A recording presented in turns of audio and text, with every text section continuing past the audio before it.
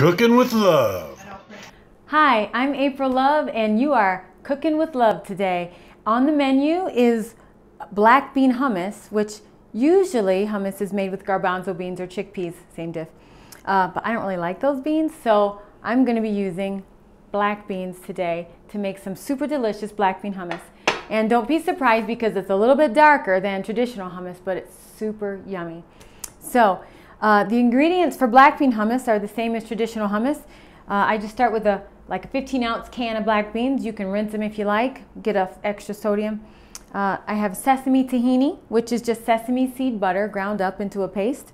And then use a good quality olive oil with good flavor. You can either use the fresh garlic if you're bold and daring, or garlic powder if you don't want it quite as like a kick in the face, because it'll be strong with this. I use a little cumin, like it, a little tiny bit of salt, lemon, and a nice onion. We won't be using this whole onion, but as much as you like, you can use it. So, and you're going to need also a food processor to blend it all up nice and creamy, and things to dip it in, like carrots, or you can use tortilla chips, pita chips, pita bread that's been maybe steamed to made a little soft, or put in the oven, and it's super yummy that way too. So first thing we're going to do, I'm just going to chuck these in here, the black beans, and then we're going to chop up the onion.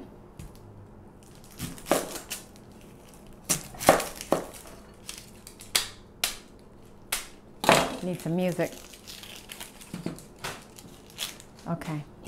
And you don't have to chop it super duper fine because the food processor will chop it up. I just like to kind of give it a head start, and I'll show you how much I'm putting in there. I like a lot of onion, so hope you carry toothpaste with you. A good, maybe this is about a half of a medium-sized onion, possibly a large onion. Just chuck that in there. Oopsie, I lost one. It's going to be very oniony. I'm not going to use all of it because that's going to be very oniony. So I'm going to use 1 clove of garlic. I usually put about 3 of them in there. But best way to open garlic is to smash it, and then the peel will come right off. And you can cut off that weird little dry spot. That always gives me the creeps. So I always cut that off. I don't know what that is. And then just put your onion in there. And whew, it's very oniony. Okay, and then I'm actually going to use a little bit of garlic powder too, because as I said, I usually put in 3 cloves. So I like it garlicky. A little garlic powder. So instead of just the multiple cloves of garlic, I don't want it to get super, super oniony. So hold on, let me wipe my hands off. Blah. Move this guy off to the side. And then we're going to put in the sesame tahini. And you can get it at like Trader Joe's, any grocery store. I typically get it at, try to find a good, legit Indian store, or store where they, international market where they sell all kinds of foods. And you can get a large jar of it, and it's usually at a better price. But I just have this small one today. So we're going to just pour in about however much that was. That was probably 1/4 cup to 1/3 of a cup. I don't measure, so you can just eyeball it. And then when you make your hummus and it's too oniony, next time you can scale back on the onion. If it's not oniony enough, add more. So you can do it to taste. The nice flavorful olive oil, I just pour that in as well, about 1/4 of a cup. And I'm not a huge salt person, don't like a whole lot of salt, so I just do like maybe 1, 2 little sprigs of salt. And if you want it saltier, you can add more. And then a little bit of the cumin powder. I like that. Chuck in a little extra. And then the lemon.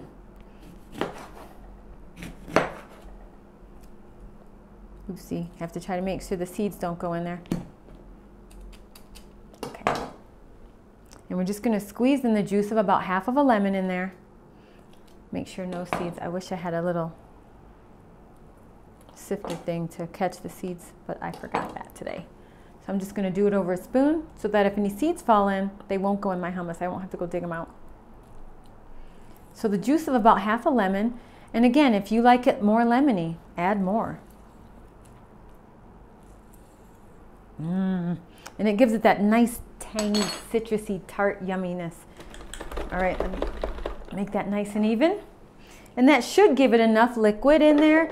And like I kind of drain my beans. Some people don't. They just chuck in the beans with the little like gravy that comes in a can. And that will add extra moisture to your hummus as well.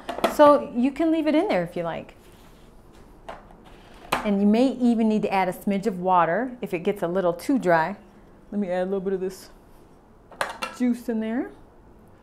Give it a little extra moisture. And then plug your ears, we're going to blend.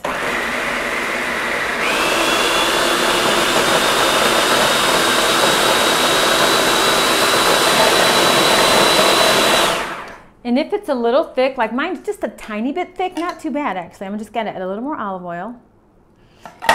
And sometimes I'll even add just some fresh, nice water, just if it's a little thick, just to thin it out a little bit. But some people like thicker hummus too, so just like thicker guac or whatever.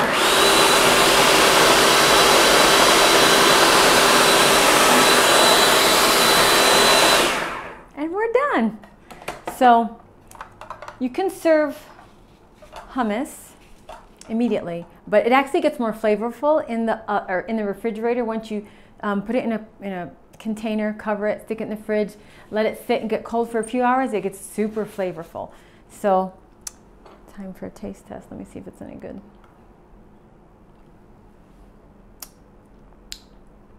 That's good. Ooh, yumminess. Oh, the onions, hello. Alrighty, so then we're gonna put this in a, let me wipe this out. We're gonna put this in a pan, or in a bowl. Just my lemons were in there. And that's how easy it is to make hummus. People get afraid of it and they want to buy it in the store. When you can make fresh hummus out of black beans or pinto beans or chickpeas, and it's super easy. And it's a lot healthier because you can add anything you want to it. If you want to add a little bit of spinach in there, your kids will never know what's in there. If you want to sweeten it up a tiny bit, add a baby carrot or two and it will sweeten it up. So then you just get it off your food processor. And you just put it in a bowl and it's ready to be served.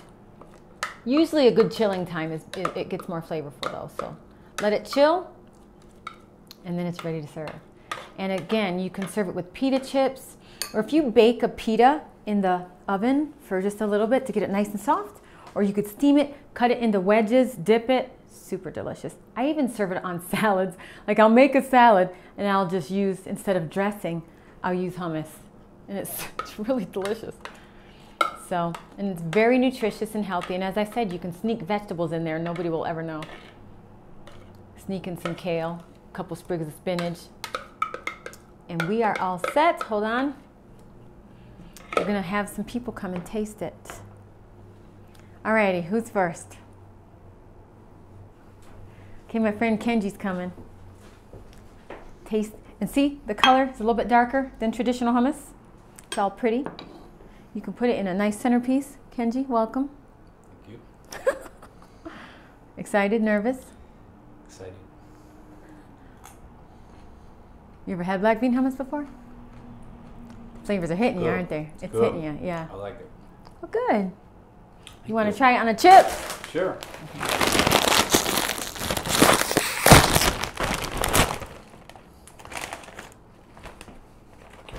And it's nice because there are so many different flavors. There's like levels of flavors, and sometimes you taste and you're like, oh, I taste the bean. Oh, I taste the onion. Oh, I taste the garlic. So they kind of hit you in layers. Yummy. It'll get even more strong in flavor as it sits in the fridge, though. Good. Thank you. All right, you're welcome. All right, Sarge, your turn. Friends coming to try the hummus. Carrot or chip? Or both? I'll try carrot first. All righty. My brother. Hello. Oh, I have to hold it, but That might be too much. I'm a carnivore. I like meat.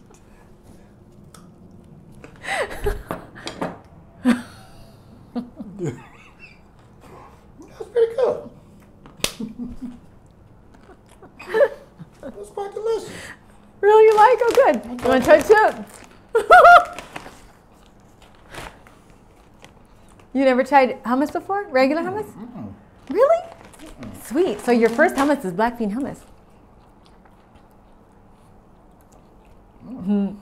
I used to make this. I used to make this at the youth center called Starfish Learning Center. Got to give a plug for them in Chicago. And the kids at Starfish always had the black bean hummus. They'd never tried the traditional hummus. So when they saw it and it was lighter, they said, "What's the matter with it?" So they were just used to black bean hummus and they loved it. Good, yeah? Have we converted you?